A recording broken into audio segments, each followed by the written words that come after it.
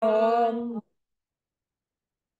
and embracing ever the glory of Dharma. May I perfect the qualities of the levels and paths, and thus swiftly attain the state of Vajradhara. Let's just do the 4 limitless contemplations. May all beings have happiness and create the causes of happiness. May they all be free from suffering and creating the causes of suffering. May they find that noble happiness which can never be tainted by suffering. May they attain universal impartial compassion, free of worldly bias towards friends and enemies.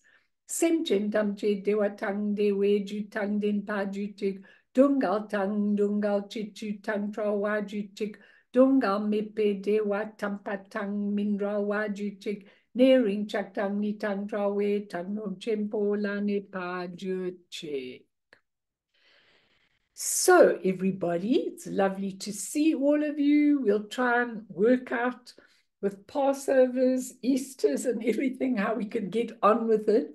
But tonight I'm going to do, the topic is when neuroses, traumas, scars, and stresses seem to overwhelm our spiritual progress. Now, this is a massive subject, mainly because there's a lot to say about neuroses, traumas, scars, and stresses. And then there's a lot to say how Buddhism gets another approach completely and totally. And when you can get it, then it really, really is so useful to have the practices and to, I know a lot of you do the practices, but a lot of you don't really understand how they actually help the neuroses and the traumas and the scars and all the rest of it that we have. So what I did for this was I took into the bush when I was in the bush about 30 lectures that I'd done on the subject at all different times. And so I was paging through everything. There was hardly ever any time to read anything. But anyway, I was paging through and taking out stuff from everything that I'd done before.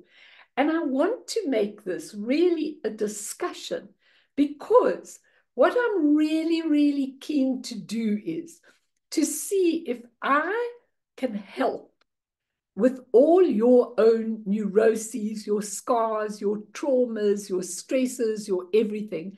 If I can really help with my experience of actually dealing with all of that, plus my Buddhist experience, I'm going to really, really be happy to give this over.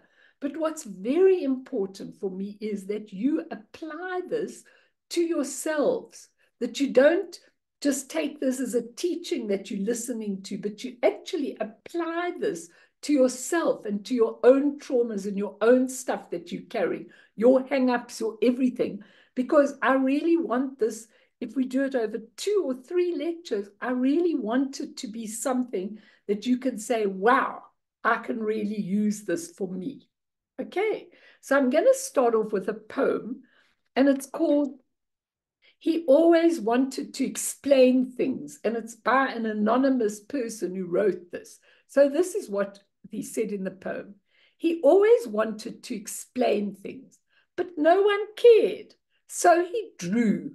Sometimes he would draw and it wasn't anything. He wanted to carve it in stone or write it in the sky. He would lie out on the grass and look up in the sky. And it would be only him in the sky and the things inside him that needed saying. And it was that, after that, that he drew the picture. It was a beautiful picture. He kept it under his pillow and he would let no one see it. And he would look at it every night and think about it.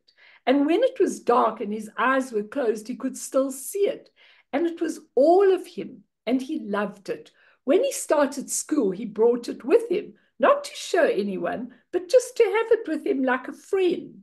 It was funny about school. He sat in a square brown desk, like all the other square brown desks.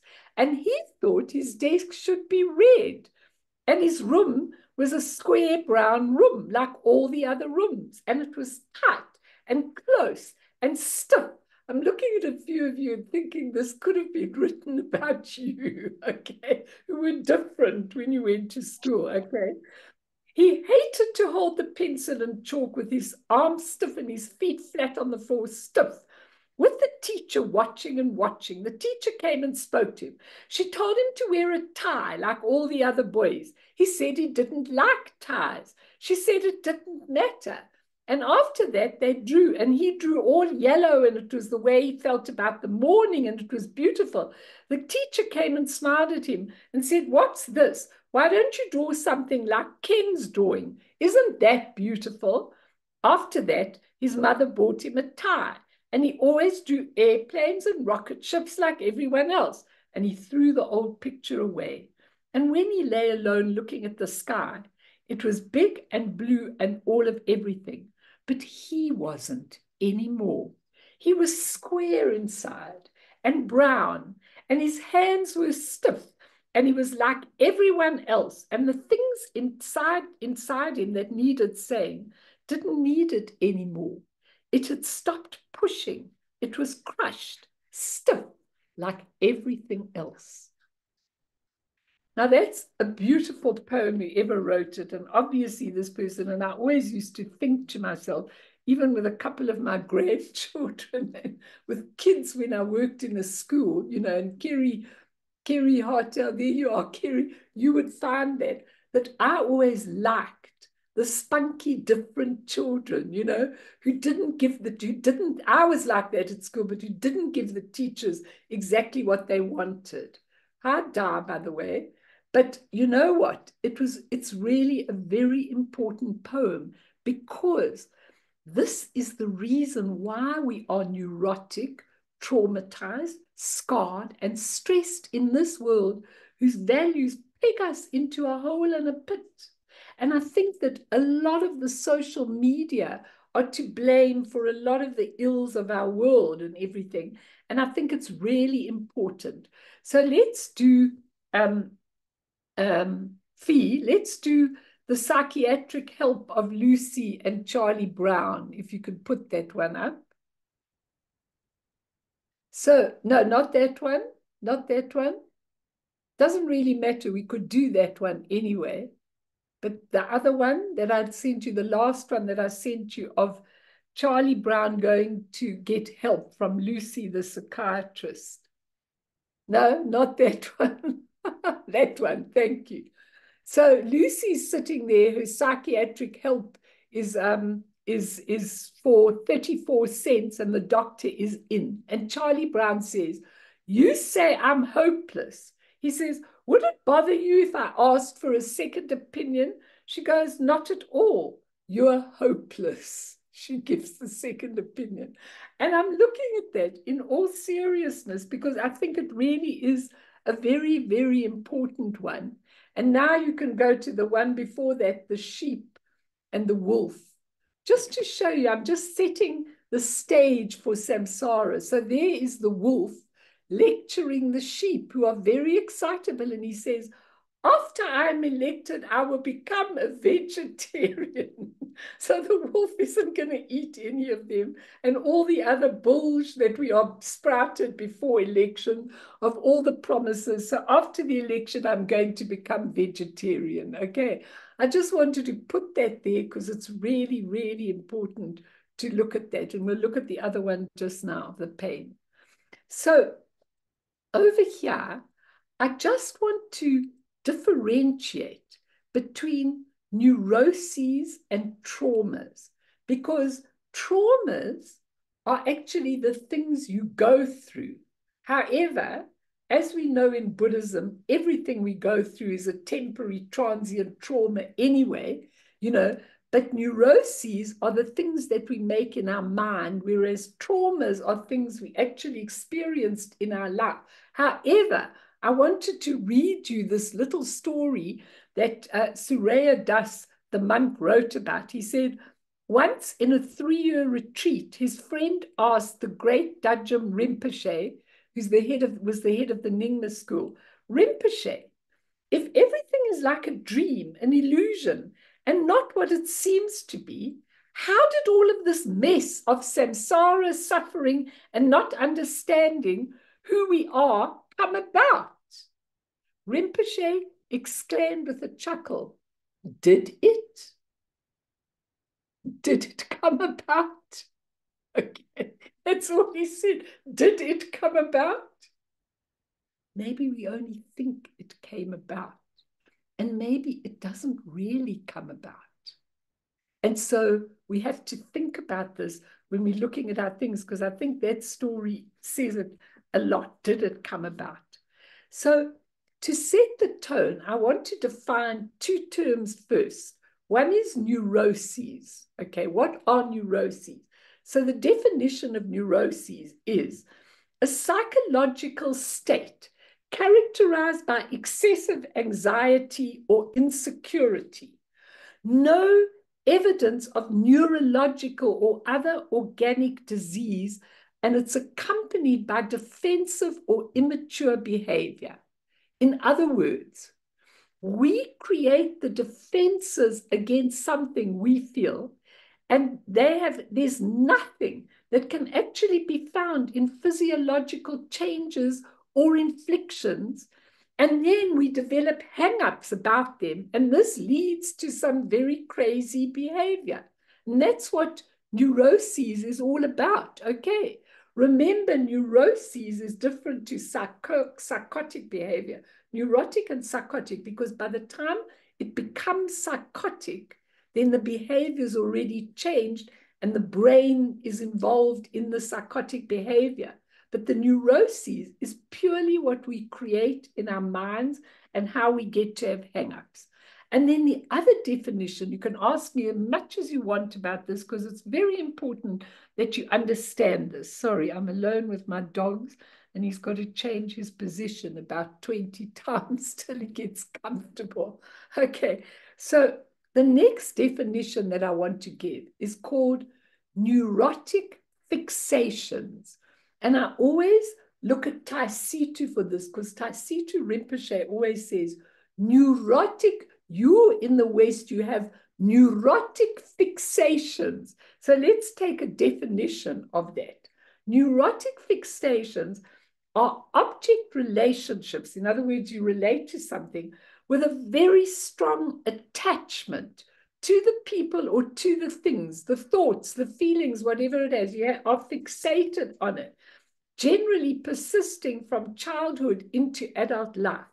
You don't like things, certain things. You avoid certain people. You avoid certain situations. You get hysterical about certain things. It's really important. And Rob Priest, and I'm going to use a lot of his stuff because he's a psychologist and a very deep Buddhist, and he really gives a lot of stuff. And he defines neurotic fixation as disturbed behavior pattern associated with nervous distress and fixating, clinging to it, going back and back to it over and over again, obsessing about it. Now, this is very important because a lot of people say to me in meditation, well, I was meditating, and then this thought came up about this fight I had with someone, or about this thing that I feel so strongly about. And then I did my absolute shamatha, and I just let it arise and I let it dissolve. But then, Melanie, 2 minutes later, I picked it up again and I was thinking about it again. And I keep doing that. That's what a neurotic fixation is really about.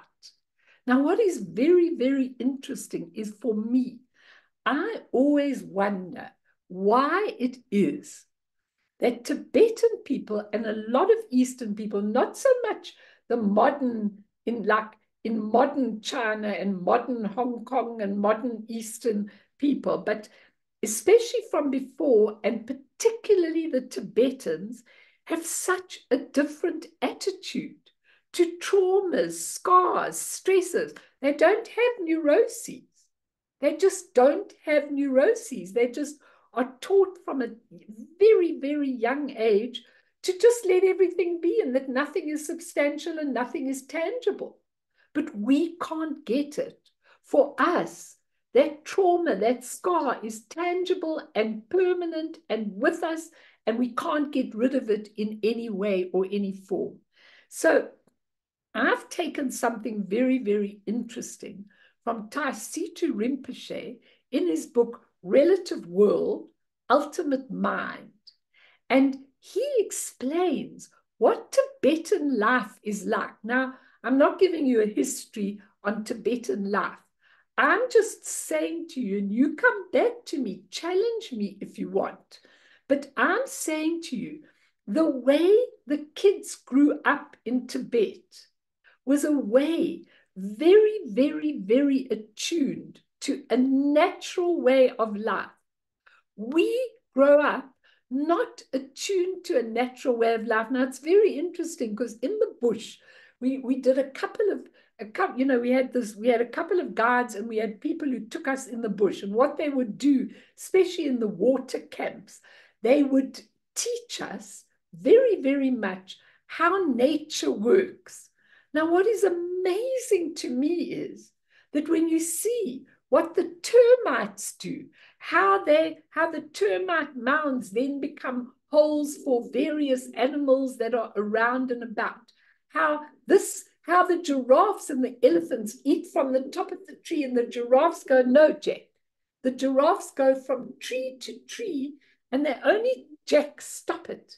And they only eat the leaves, a little bit on the leaf of one tree. And then they go to the next tree. And then they go to the tree after. And what happens is they take off the leaves, which changes the whole stuff of the whole tree, and its evolvement. And it's such an amazing thing how that actually happens, because, you know, they work within nature. Now, when I looked at Taisitu's description, he said like this. He said, although physical imbalance is a serious condition, mental disharmony is a more serious affliction. The same as the body, you need to balance in your mind what is out of balance. Perfect mental balance on a relative level involves equalizing desire, anger, ignorance, jealousy, and pride. Keep them in line so they're not out of control. He said a major imbalance can lead to illness. Then the person's overwhelmed with confusion about what he or she perceives as reality. And the balance is maintaining clarity amid the confusion pervading human life. We have to heal the body and mind together. Now it gives us, I just realized what this poor animal is doing. I've got a white shirt, and it's quite dark in the garden, and every time he sees the reflection of my hand, he thinks it's somebody coming. So most of our neuroses are really like that, because we see things and we believe them, and then we react to them in that way. Anyway, he said, just by living in a completely natural setting, a person goes through a gentle therapeutic process. He says when people are not exposed to the natural process of life and are isolated from a natural reality, he says therapy becomes more necessary as a means to handle the stress in the new situation. He said the early part of life is the most important for forming attitudes and responses. The process begins with conception and continues while a person is growing from a helpless newborn baby into an independent adult human being, roughly 20 years, okay? And it is deeply rooted in that person's experience. He says, confusion and emotional or physical difficulties in the life of a pregnant woman will have an effect on the child she's carrying. Now, I say this over and over and over to pregnant women, because pregnant women think they can have a fight with their husband. They can say they don't really want this baby, or they can say, let's terminate the pregnancy, or they can say whatever they like, or they can say, I hate you, because the baby's not around and the baby doesn't understand. But that consciousness is absorbing all of this. And even though if we go back, those imprints were in the being before, which forced him to come to these parents, we, when we are having pregnancies, have to really realize that that baby, that consciousness, picks up everything we do. And a lot of the traumas, I have a lot of people that can remember the womb. I can't possibly remember the womb, but some people remember the womb and the anxiety their mother went through and everything else. So it's really important that we have this. And he says, where people live close to nature, they become aware of such factors without really trying. He says, when a woman is pregnant in Tibetan culture, in the early Tibetan culture, her condition is respected and people make efforts to minimize her physical and mental stress. Now, I wonder how my kids' 4 pregnancies went through, with me always counseling trauma of other people, whether it left an effect on them or what it did. You know, I can remember sometimes being 9 months pregnant and being, you know, at the school and counseling, you know, hundreds of people that were in real dire straits and things. And I wonder what kind of effect that has on the unborn baby. He said, he said, after birth, the family structure and way of life support the child physically, emotionally, and mentally. He says, in their lives, grandparents, uncles, aunts, and cousins, in addition to the mother and father, take care of the child's needs. And this provides real stability. So if your mom hasn't got time with you, your aunt takes you, and you know, or feeds you, or whatever the case is. And he says they live with nature and they know the trees, flowers, and animals. The child sees his mother milking the cow to get the milk that he's going to drink for breakfast. And from the beginning, he learns about the natural order of things from nature itself.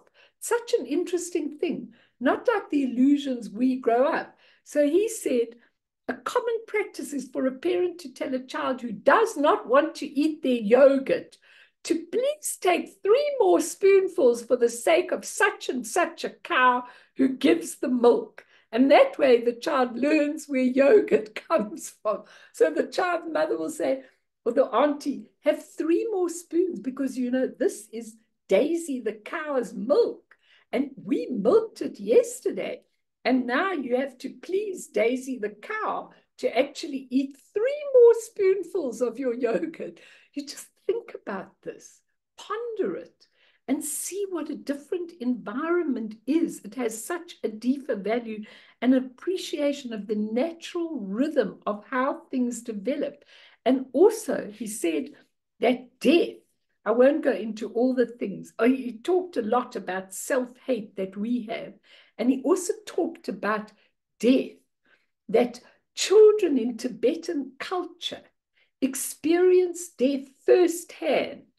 So if an animal's dying, the whole family is involved in the death of the animal. Same with an uncle, same with an aunt.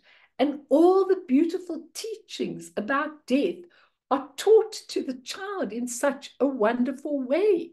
So you can actually understand fully that that gives the child not the trauma that we have. We are told we are kept away from death. We often kept away from funerals. We often kept away from very sick people. And so we develop that neurosis and fear of death and dying. It's not a natural process in our whole lives. Anyway, there's a lot of stuff here, and I won't go into any more. I just really wanted to give you an idea, and maybe anybody wants to say something or comment on it, because I think it's really important before we go into what are our neuroses, traumas, scare in our culture, what are they all about? But maybe somebody wants to comment or say or ask or tell. Please tell me what you feel. Isn't it a very beautiful way of life to actually have this kind of natural order of things and an extended family and people taking care of you? You can understand that our our masters, our lamas. I mean, what they went through leaving Tibet and getting to India was the most traumatic thing. They never talk about it unless you are asking a question. Now, you could think, what, do they repress it? No. As soon as it's over, they actually don't talk about it at all anymore, and it's done and it's over. And I once told you, even with presents, uh, when you give any of them presents, we expect, if we've taken a whole lot of time to find a present, we expect people to say, thank you, and I really love it, and it's such a nice gift, and thank you very much for giving it to me. And they will say, when you give them the present, they will say, thank you very much, and you'll never hear a word. Sometimes I would go to some of the monks that I brought gifts for, Cherubling, and say, did the shirt fit you? Then they'd go, yes, but you don't talk about it. There's no clinging to anything. There's definitely no clinging. There's no neuroses, and there's no clinging to trauma. What do you think about this? Anyone want to say anything or ask anything?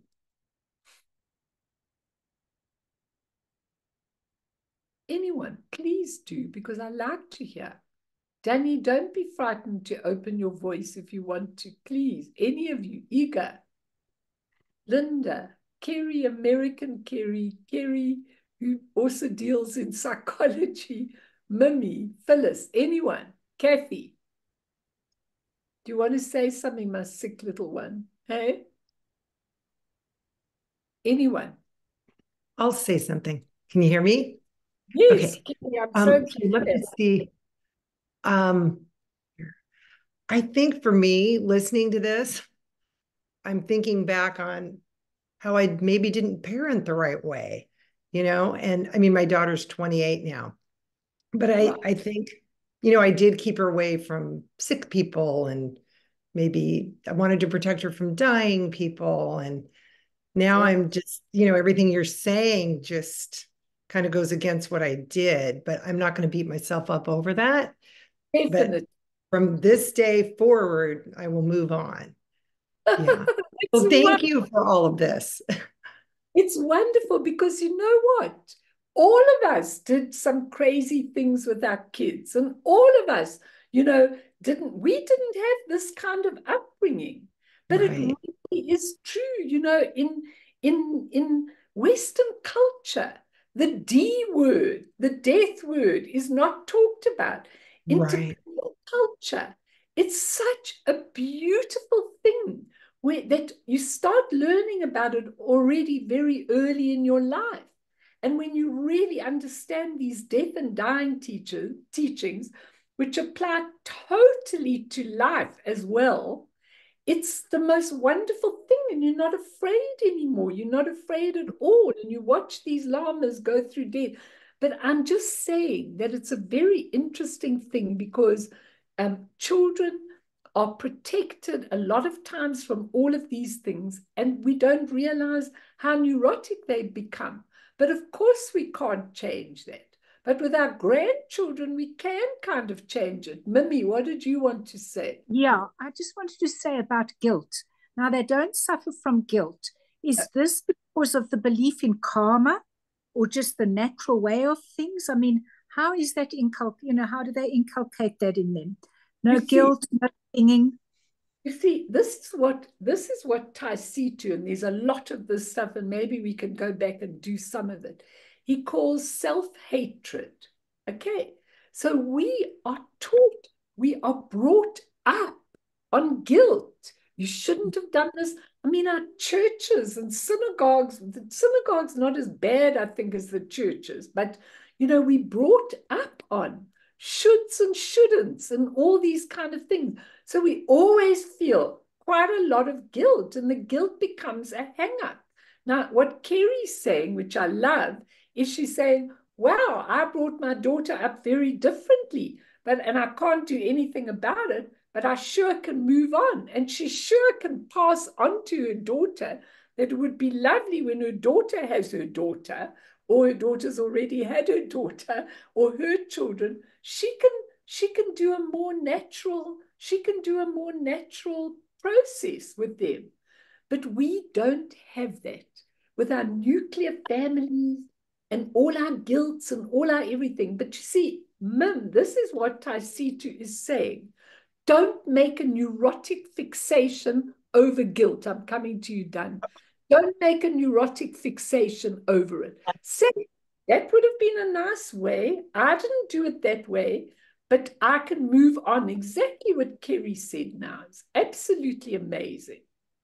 And I Do think the children not have it because they taught that way, that there's a karmic? Yeah. But the thing is, you can teach them. We're going to do shamatha and vipassana, looking deeply, and the foundational practices. We're going to talk about how they can actually heal all the neuroses, all the scars, all the traumas.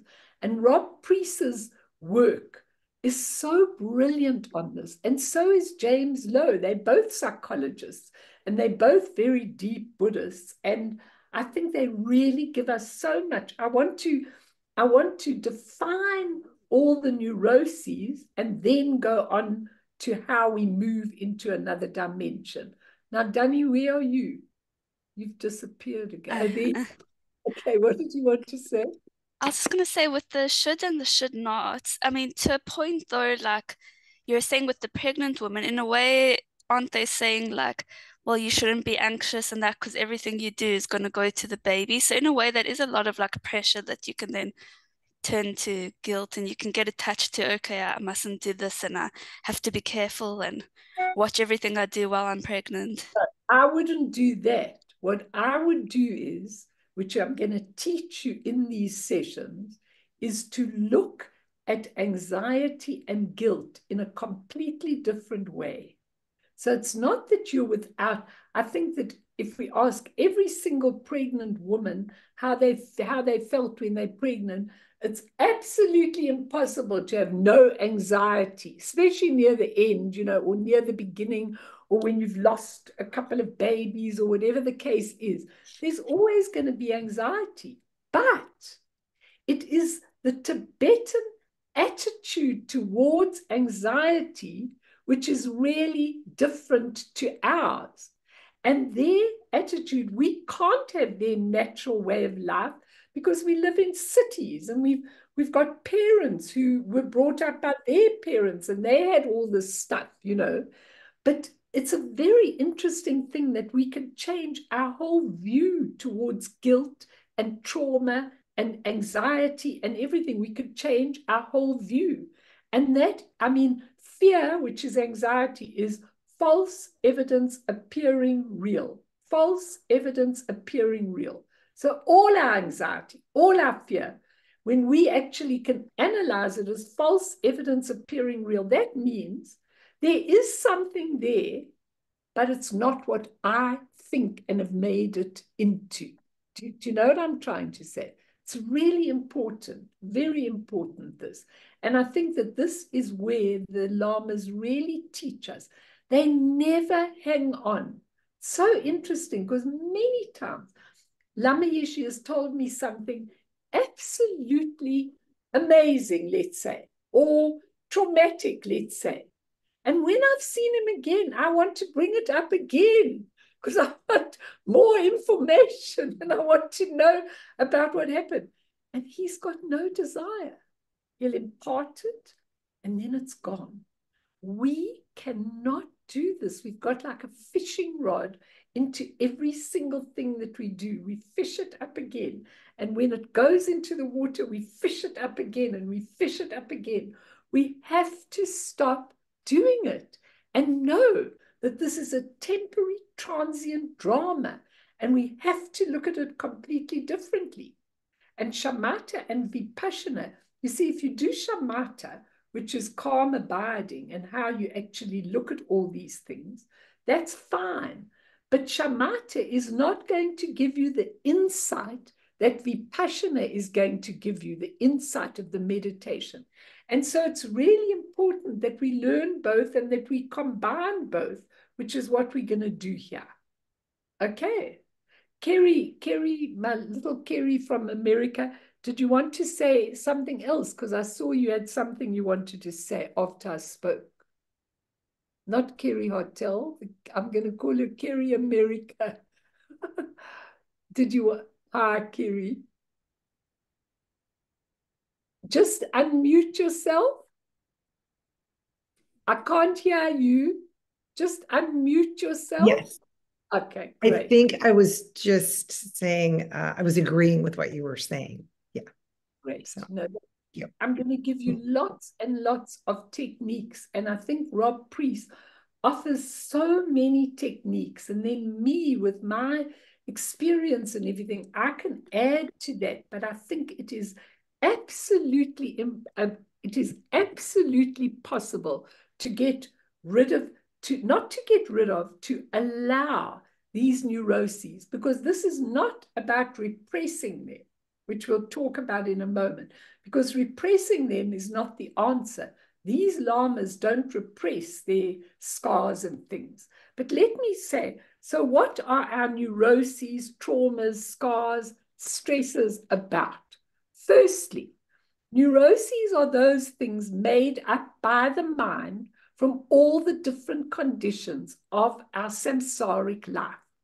All the things that we become obsessed with and become stressed about, like relationships, breakups, not having enough money, fear of aging. I mean, I watch these people, first of all, when we were in the bush, I had my granddaughter who's 22, and I had my sorry, so I'll look at that now. I had my granddaughter and my daughter, and so the auntie and the niece, but they're very much on a same wavelength. And many times when we were going on these long game drives, they were having discussions about social media and about also, that I didn't know what they were talking about. Okay, I really didn't understand their conversation in any way. But what I did hear was that the way we look at things is so ego-driven, okay? But the neuroses, the fear of aging, being the best in our ego-driven work, having more power, phobias, habits, addictions, not only obvious addictions like alcohol and drugs and cigarettes, but sexual addictions. There is such a vast amount of people with sexual addictions, with shopping addictions. People have shopping addictions. Whenever they're anxious, they go out and buy something. And food disorders, overeating, undereating, anorexia, all these things which come from neuroses. Usually when you'll see a bulimic child, they'll come from a controlling parent. So all of these things, but why have they got a controlling parent? That goes back to their own imprints. So therefore, once you're looking at this, you've got to look at it completely differently with a different view. So all the addictions, all the anxieties, the insecurities, the need for control, sleeplessness, involvement with social media, and the list goes on and on and on. Then there are the traumas, not the neuroses, but can become neurotic or even psychotic from your traumas. Individual traumas like abuse, rape, hijackings, crime, loss of parents, loss of siblings, long illnesses, cancers, whatever you want to say. These are your individual traumas, and then group traumas like wars, natural disasters, terrorism, holocausts, cults, all of those kind of things. You just have to think in this war. People say to me, if these hostages are released, just for example, and they're not the only traumatized beings in the world, but if these hostages are released, could they lead a normal life? Now, my answer, this is just my answer, you can dismiss it with greatest of pleasure, but my answer is that psychology cannot help trauma like that. Okay? It might give a little bit of time, it might it might say alleviate a little bit of suffering on the way. But the only way you can survive that is with a spiritual view. If you think that that is rare, if you think that that has happened to you and that you are guilty and that you are this and you are that, you could never survive without having complete stress and complete trauma. So the thing is that the only thing for me, because I saw what these lamas suffered when they left Tibet, and the only thing that could help them was having that view that this is a temporary, transient life, and that everything happens to you for a particular reason, and it gets dissolved, and you don't cling on to it. But that is so difficult for us in the West. It's so difficult. And what I want to say is that we then develop storylines. We develop storylines about our life's experiences. And we live by these storylines to survive. Unless, of course, we find an alternative to this momentum, which can become totally habitual life after life. Now, for example, I've heard the masters teach about people who commit suicide. Many people who take their lives and commit suicide have done it many times before. And the thing is, it becomes a habit momentum. So as soon as they can't cope with life, they want to leave and commit suicide. And what they don't understand is they're taking their mind with them into the suicide. So it's really important to understand that most of these traumas and most of these things are habitual things from life to life. However, what is so important to understand for everybody is that it is not useful. You know how Lama Yeshe goes, is this useful? Sorry, I'm going to look at your thing, Dan. If it's not useful to take a person who, say, for instance, has had a terrible rape, okay, and teach them that they had the karmic imprint and that they've come into this life, they need to experience it, it's their own creation. That's not helpful, okay? Even a situation like hostages, it's not helpful to teach them that it's their imprints that might have put them into this situation, because there's such guilt and such trauma and such anxiety about it that when you teach them about the habit momentum and their own imprints that they created long before, they are in a worse state. So what Rob Priest does is he changes the take responsibility for what has happened to you. He changes that to call it healing. Let's heal you. So he uses the Buddhist techniques of, for example, Vajrasattva, for the person to purify their trauma rather than take responsibility for their trauma. You have to really be careful with this, because you do not want to add to people's trauma. You want to help people using a Buddhist approach as to how they can use that trauma. You can ask me, I just want to see what done. So in a Western scenario, it's not about us raising our kids on a farm and reading them the Book of Death when they're babies necessarily, but looking at things in a new way and incorporating a sense of letting go. Exactly, precisely. Okay, that is what it is. Because we can't go and live on a farm, and we can't say this is the yogurt. We could to children say this is the yogurt the cow gave, let's do it, but they can't see the cow that gave it. So exactly what you've said. And happiness is the inverse of expectations. And in the West, we have an idea of how things should be. So when it doesn't meet that idea, we cannot deal with it. Very good thing. You see, this is where the view comes in, Danny. Because this is where, when we start learning Buddhism, we do not use good and bad. We do not use happiness and sadness. It doesn't matter what it is. We allow it to occur and we allow it to happen. We're not looking only for happiness. In fact, Patrul Rinpoche teaches the absolute opposite. He actually says, oh, when you get criticized, this is really good because then that deals with your ego. When you have trauma, this is really good because this clears and purifies all your imprints. He just has another attitude toward it. So he says, don't be looking for happiness all the time. That's not going to bring you everything you need. Look for being the equanimity, the balance, the acceptance of what you've had to go through in your life. Because we have to realize that there are also obvious traumas, traumas that you can see, individual and group karmas, and more obvious woundedness from abusive parents.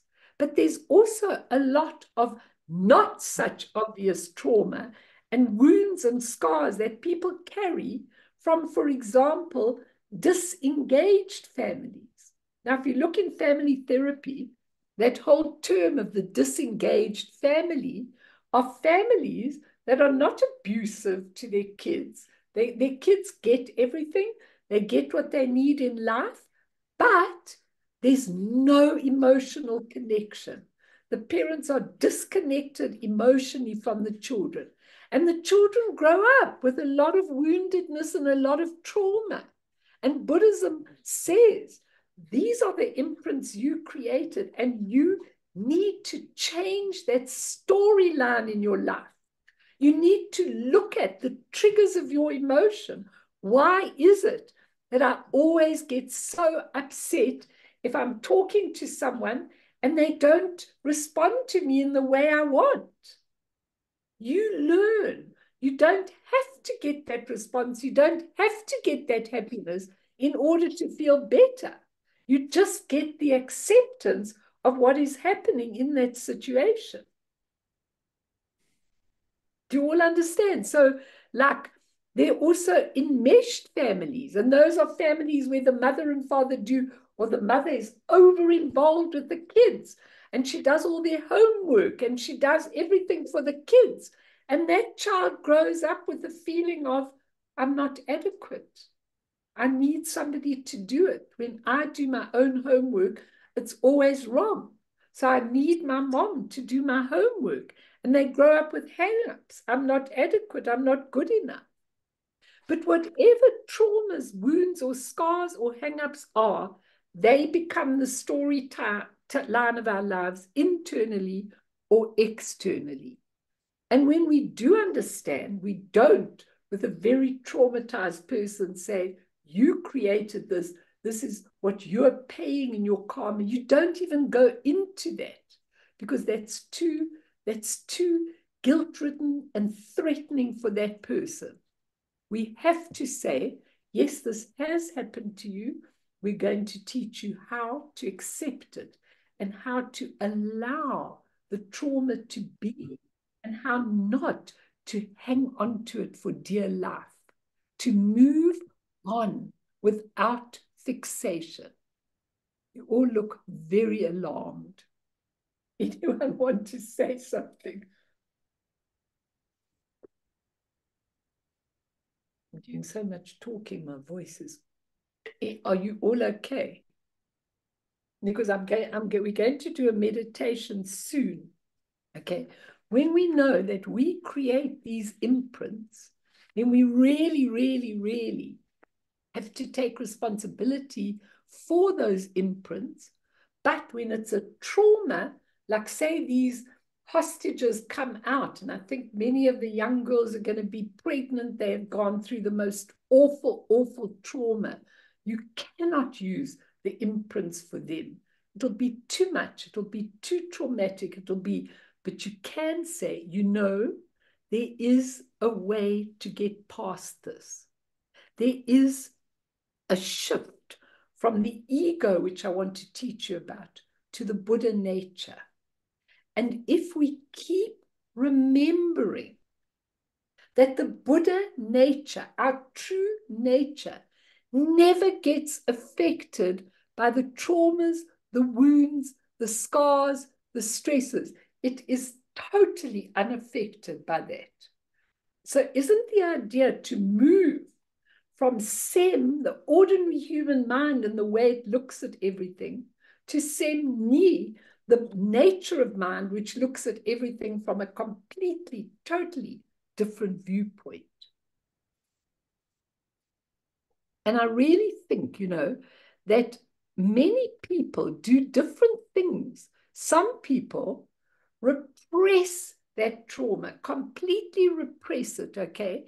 And their scars and their wounds. And what they hope to do is they hope to build a new life on top of that trauma.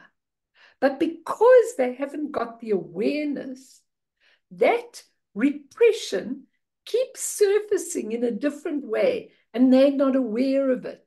So even though they build a life, they haven't let it go. They've just repressed it, hoping to build on top of it. And that's, really, really, really can give that person a strong influence in all their hang-ups in life. Because even though they've built their life and they don't talk about it, I mean, lots of my parents' generation never spoke about their trauma. Lots of Holocaust people who survived never spoke about their trauma, never told their children. But they had masses of hang-ups. They were always scared there wouldn't be enough food. They were always scared of all sorts of things. So that is not a way that we can, the repression causes a lot of weird hang-ups that they're not aware of.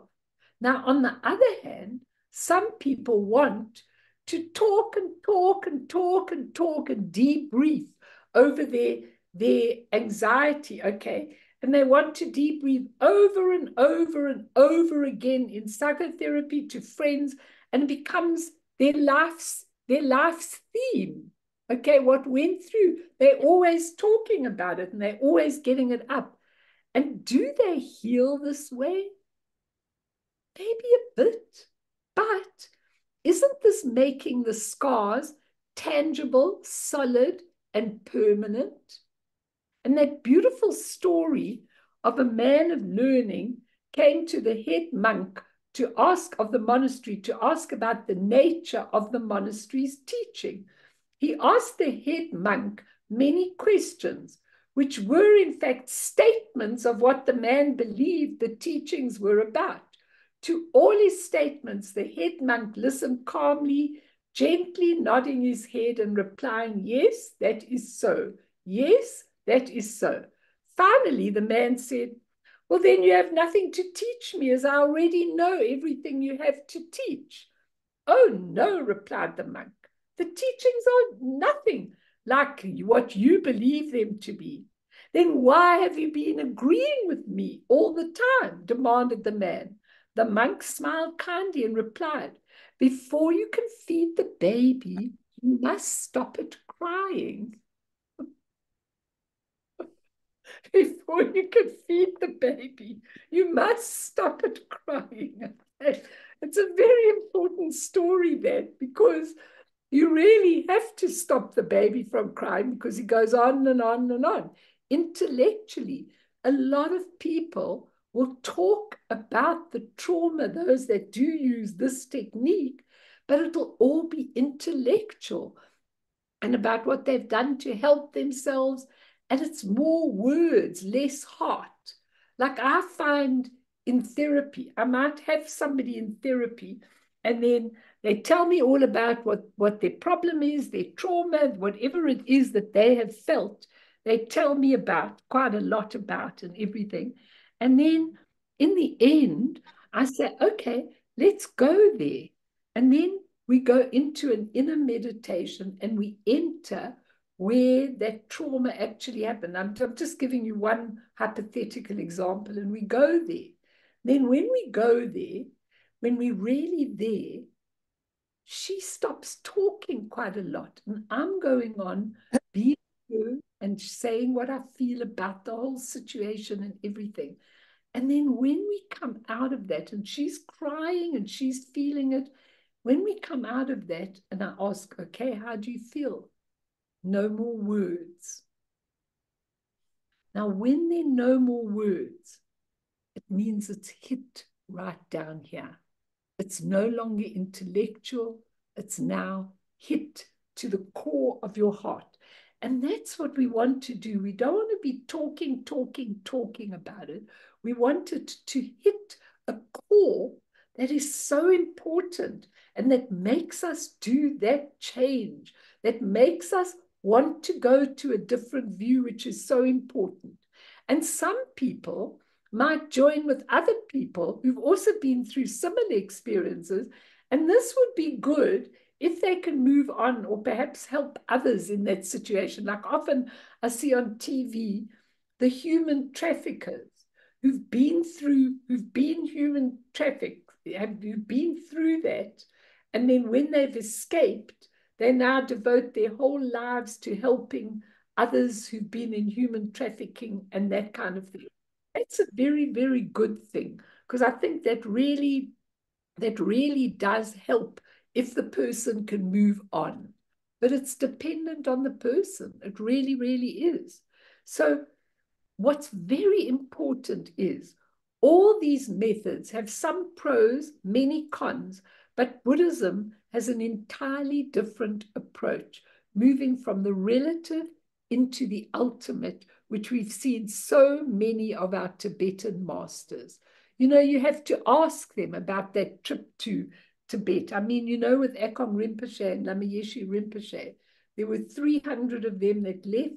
They were starving, and only, I think, 17 of them or something arrived in India at the end of that trauma. They went through the most unbelievable thing. They never talk about it unless you actually ask them. They'll tell you about it. They're not interested in any way in holding on to it. It's gone. It's done. Whatever happened, happened. They'll only use it to teach people from it. It's very interesting, because I always wonder how they did. Okay, but just to say this, then I'll throw it open and then we'll do the first meditation. To deal with all the neuroses, fixations, traumas, etc., we need to surrender ego's dominance. So important. We need to surrender ego's dominance. Now, what happens if you've been brought up in a family, you know, where ego is the most important thing, and you really are traumatized with everything, and you're always told, you do what you need to do. You be this, you push this, you control this, you be the best at this. How do you deal with it? It's really important, because the ego needs to control everything in order to feel safe. And this is very difficult for many of us, because our whole orientation in the West of believing our lives are about ego, I, me, myself, and mine, and the 5 skandhas that the Buddha taught. When ego feels it's losing control, it tries to grasp at anything that will patch up the cracks. So the 5 skandhas is what ego is made of, which we studied. Form, the physical form. I mean, I've seen people who are so neurotic about their physical form. I mean, I hear from a lot of the young girls that when they're in their 20s, they're already having Botox for potential wrinkles and things. I mean, you know, I'm not criticizing, I'm not evaluating. I'm just saying, if already in your 20s you are worried because there are a couple of crinkles in your eyes or your lips or whichever parts, then have you ever surrendered? The form becomes the most important thing. The gyms are much fuller than the spiritual discourses. I can tell you, the gyms are very full because form becomes most important. Feelings, we think they're tangible, we think they're real, we think they're ours, we think we can't get rid of them in any way. So form, feelings, perceptions, the way we see things, that's part of ego's role. So we see things the way we've been brought up and the way we've conditioned ourselves in the habitual momentum. And then the perception becomes a habit momentum, which comes with you from life to life to life to life. And the habit momentum then becomes our consciousness. And that's what we believe. And it's unbelievable to me when I hear people and what they believe and what they see and what they hear. It's all based on ego and the need for control. Very difficult to go to another level if you really believe in that. Anyone want to say anything? Because we'll do a little meditation, because I want to move into the real higher way of looking at it in Buddhism. But I want to clear a lot of these points from the dominion of the ego to a more profound wisdom. Such an interesting thing when you go from the dominion of the ego to a very profound wisdom. Just think about it. Look at the 5 wisdoms. Each of them are attached to one of the skandhas. Now, the skandha, that is the habitual momentum, is the wisdom of perfected action. Now, the only way you can carry the wisdom of perfection through you is by surrendering that ego, allowing that wisdom of perfection to move through you. As soon as the wisdom of perfected action moves through you, the habit momentum fades completely and totally. Because the habit momentum pulls you there. The wisdom of perfected action shows you the beautiful wisdom that it really is. And the habits just dissolve. In each of those things, the wisdom of equality really is attached to the feelings, the sensations. The minute you understand the wisdom of equality, all these feelings we attach to just dissolve into absolute space. Each of the skandhas it's so fascinating to see the perception. The perception is associated with the lotus family, the wisdom, discriminating wisdom, the wisdom that discerns.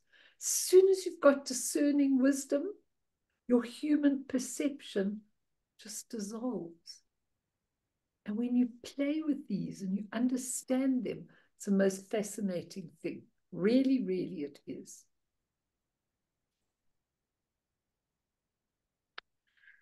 So we need to deal directly with these neuroses, wounds, as these are our confused understanding of who we are.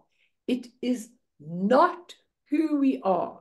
You do not know how many people say to me, Melanie, this is who I am. And I go, no, this is who you purport to be. This is who your habit has told you you are.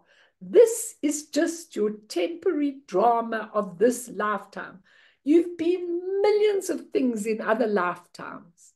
So this is not your nature. This is just the nature you perceive yourself to be. When you understand that, okay, we directly deal with those neuroses and wounds as these are our confused understanding of who we are and who the world is. We can't see our true natures with all their natural, spontaneous qualities that arise as soon as we connect with that Buddha nature, which is what we're trying to do over all these sessions. We believe in the solidity of our confused ideas and try to make ourselves feel better, feel safer, and try and control our world. But actually, which is so interesting in Taisitu's teaching, he says, the more vivid and the greater the difficulties you are facing in your life, the greater the opportunity to connect with the new experience of ultimate truth, the more energy. So just think of it. The harder your life is, the more difficult your life is, the harder it is to live with it, the more painful it is, the more you are cleaning, the more energy there is to really devote to the most beautiful life. Think about that. I can see you all concentrating and it's hard. But we see the neurotic fixations in their fullest, rawest, raw, not R-O-A-R, R-A-W, their raw condition, fundamental state. Then we're connecting with basic energy. Now, Rob Priest takes this and then he shows you in the Buddhist practices how the energy winds move. The energy winds carry our traumas, carry our neuroses, carry our scars, carry our stresses. So as soon as you work with the energy of the actual plain raw energy, the more those things will go away. That's interesting. For example, when I started doing prostrations, now, you know, Lama Yeshe's told me a lot of times, he said to me, Melanie, prostrations are the most amazing way of dealing with your energy winds. Now, your energy winds carry everything of what you are. The wind is what makes it move. I was looking at this book on Padmasambhava's 5 energy, and the wind is what makes things move, what makes things happen, the energy of the wind in its pure form.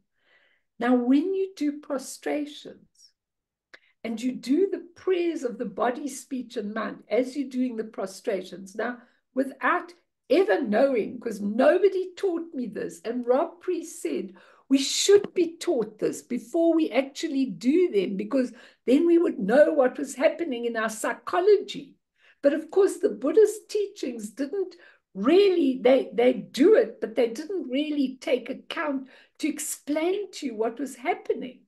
Now, when I started to do prostrations, and I did them on retreat in the first instance, I was doing the prostrations and I could actually feel muck coming out of my body. I could actually feel it. And I felt angry. I felt really, what can I say? I felt irritable. I felt fairly anxious. I felt angry, but I remember thinking, stuff is coming out of your pores, Melanie. I remember thinking that, but no one explained it to me. Now, Rob Priest takes this and explains it to you, because Lama Yeshe said to me, the prostrations are the best exercise you could ever do. He said, because what they do in the prostrations is they move the energy winds in which all the trauma and stress is there.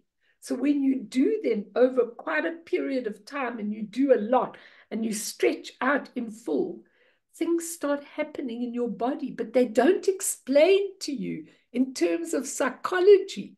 So we don't know. We just think, well, they tell us this is good and it's a way of taking refuge and it's a way of doing things. It's a way of starting that clearing of all the imprints. It's amazing, really amazing.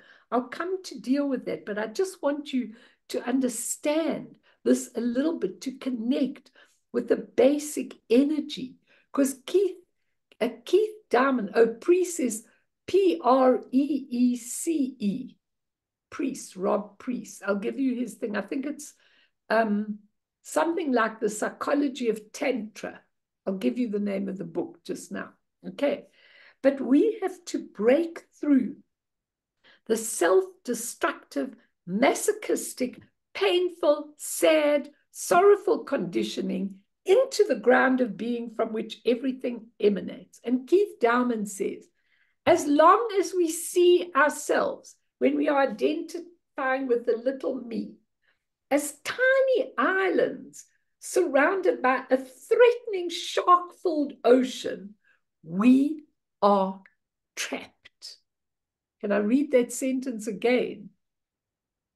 As long as we see ourselves, when we identify with the little Melanie, as tiny islands surrounded by a threatening shark-filled ocean, We are trapped because it means, listen, here I am. This is me. Everybody around here is giving me a hard time. I don't feel safe. I don't feel control. As long as you're feeling that, you're nowhere in your Buddha nature. And he says, can we be insecure without doing anything about it? My answer to that is no, most people can't. If they're insecure, they will either do one of their actions, they will do one of their neuroses, they will go out and make a plan, they will make a plan, they will never do nothing about their insecurity. But what if you discovered your insecurity was really nothing, just a pandering to the dominance of ego? Think about that, okay? Because he says, can we decide not to attach to the relative truth of our lives and see the picture of the ultimate while allowing the relative to play out?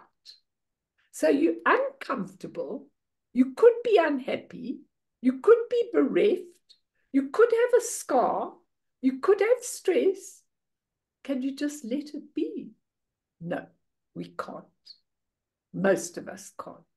But that's the whole thing. And this is where we turn to Buddhist practice to teach us to do this. Alone, it's almost impossible.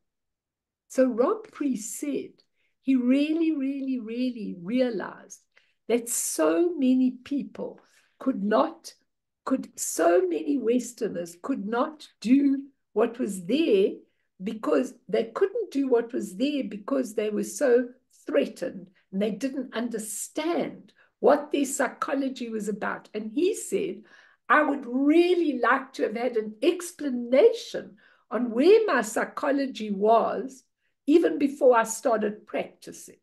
So that's what I'm kind of giving you right now.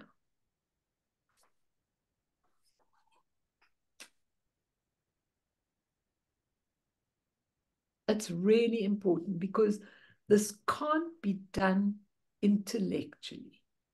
It's got to be done experientially. And that's why I find when I'm not just talking to people, but I'm doing a meditation with them, which we're going to do right now.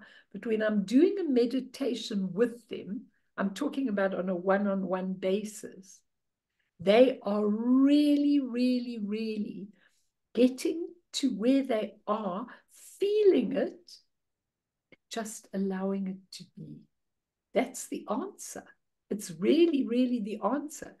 And what I want to talk about next time, it won't probably be next week. It depends if he's going to let us do, if he's going to do this lecture on Zoom, but looking for the triggers. What is it that triggers me? That can only come from Vipassana, looking deeply. What is it that triggers me? What happens? Why, when I'm feeling anxious, do I start tidying things? Why do I go shopping for things when I feel low? What makes me drink more alcohol when I'm out with people? Why do I start organizing and tidying things when I feel uncertain? Why do I hoard and hold on to things? Why do I always resort to self-loathing when I'm not sure? How come I said yes when I didn't want to do it?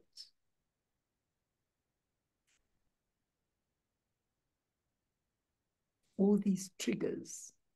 So you have to learn what sets me off and what lies behind and deeper of the pattern that sets me off. And when you do some of the practices, you really get to understand them. So let's do some Vipassana, and not Vipassana, let's just do some shamatha tonight. And then next time, we will do the Vipassana looking into the triggers.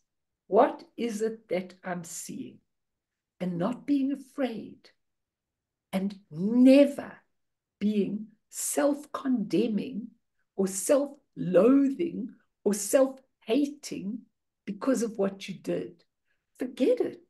It's already done. As American Kerry said, move on, move on. I didn't do this, or I did this, and I really didn't. I made quite a mistake and everything, but I really, really, really need to move on. Let's do the shamatha for starters. Okay. Now, when you sit in a meditative posture, I know some of you are sitting on a chair or a desk, but if you're on your bed, always try and put a cushion under your bum so that your bum is higher than your legs. Then your knees can go right down into a real flatter position behind you. Okay, so one of the most important things is to sit with your back in a straight upright position in the beginning. Later, you don't have to if it doesn't suit you. But the reason you do that is for those energy winds, because the energy winds run through the proper energy winds when they are primordial wisdom. They run through the central channel. On the left-hand side of woman, you have those negative energies. On the right-hand channel of woman, men the opposite. On the right-hand channel of woman, you have not the primordial wisdom, but you have a wisdom channel that can reason about things where the energy runs. But what you want to do is you want to bring the energy wind into the central channel, which automatically puts you into equanimity. That's why when you start meditating, it's really good to have your posture in an upright position and your breath moving slowly and carefully through you, because then you can get that energy. And your chin slightly tucked in and your hands right over left with the thumbs touching on your lap and your shoulders back and your eyes decidedly open. It's okay to have them half open if you prefer, but definitely not closed, because you don't want to zone out, you want to zone in. And in that position, you are breathing in to the count of 3 or 4 through your nostrils, out to the count of 3 or 4 through your mouth, and in and out. And you're checking where you're carrying the tension, specifically for this work on the neuroses and the fixations and the stresses. It's really important that you see physically where you are carrying your tense energy. So check your neck, your forehead, your hands, your legs, your feet, your mouth. Check your ears. Check where you're carrying the energy. And just roll the breath through all those tense parts of your body. Breathing in to the count of 3 or 4, taking in the spaciousness of the sky, and out to the count of 3 or 4, not letting go, but letting be. Letting go means there was something tangible to let go of. Letting be means anything and everything. Just let it be as you give your out breath. Pour it into the spaciousness of your true nature in the breath. And the most important thing in your shamatha is to develop awareness of what your mind is doing. So here tonight, if you can automatically think of 1 or 2 of your stresses or 1 or 2 of your strains or your traumas, just let them be. and watch. Watch what the mind does. The mind goes straight and picks them up. The split second you notice that, that is where you take your mind back into the body, into the breath. If you don't like using breathing, it's okay to use anything. You can use a pebble and focus on that in the beginning. You can use a stick, you can use a Buddha, you can use anything. But I think the breath works very well, because then we can do some of Rob Priest's energy stuff when we get to that part. So you're breathing in and out and relaxing your physical body and letting everything be, all your fears, your exaggeration, breaths, absolutely everything gets breathed out. And in again, breathe in beautiful, spacious mind, the blue sky that can accommodate everything. Breathe it in. You breathe out, allowing it to go back into the space. And you train yourself to watch exactly what that mind does. If somebody walks into the room and your mind goes straight there, or there's a noise, or there's something that disturbs you, and your mind goes straight there, you notice it and bring it back to the breath. This training is essential before you can do the Vipassana, where we're looking for the triggers, where we're looking for what created the neuroses. It's really important that you have full awareness of what your mind is doing, where it is going. When you've got that, if I were you, I would practice this for at least 3 to 5 minutes. You don't have to do longer. Just do it a lot of times in the day while you're working. Just stop, take 3 minutes, and do your shamatha, and bring your mind back to the present. The past is gone. All the traumas are gone. The future hasn't been made. And all we have is this moment. The most important thing in this moment is your awareness. You want to be aware. You see yourself in this incarnation, a teeny weeny pattern of thousands of patterns over thousands of incarnations, different incarnations, habit momentums, scars, stresses, little dramas that we play. And then James Lowe will teach us how to get out of the temporary drama of your life and into one of the deities, your own special qualities. We are moving when we go into Vipassana away from that threatened little ego-dominating self into space full of possibility.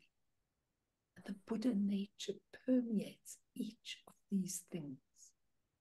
So we practice this. Next time we come, we will do the Vipassana, the deep looking into. So you become aware of what triggers you every time. Your obsessions, your fears, what triggers you.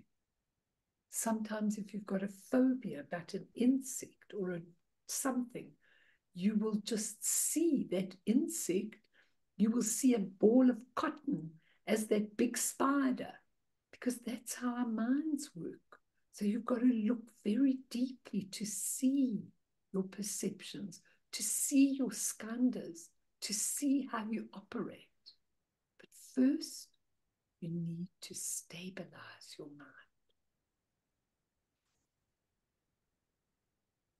you do it by this, nothing else, just to stabilize the mind completely.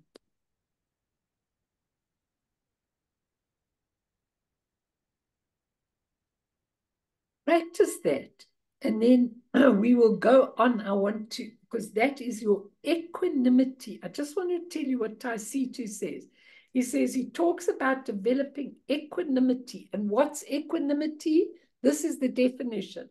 Notice what happens without getting into the dramatics, the grasping, the expanding, the analyzing, the judging. The facts are neither good nor bad. That is equanimity. Do you hear me, Dan? Because you were the one that said, when you're looking for happiness, he said, just see, notice what happens without getting into the dramatics, the grasping, expanding, analyzing, and judging. So let's end there. I must just tell you, as we end, that what happened to us was, when we were in the bush, this huge python came out of the bush and was lying very near our car, okay? So the python came, so the ranger drove up, and we're watching this python, and it's moving nearer and nearer and nearer the truck, okay? So my daughter shouts out, I think that's near enough, okay? And at that moment, the python goes into the engine of the truck. It goes under the truck. This huge python went under and stayed there.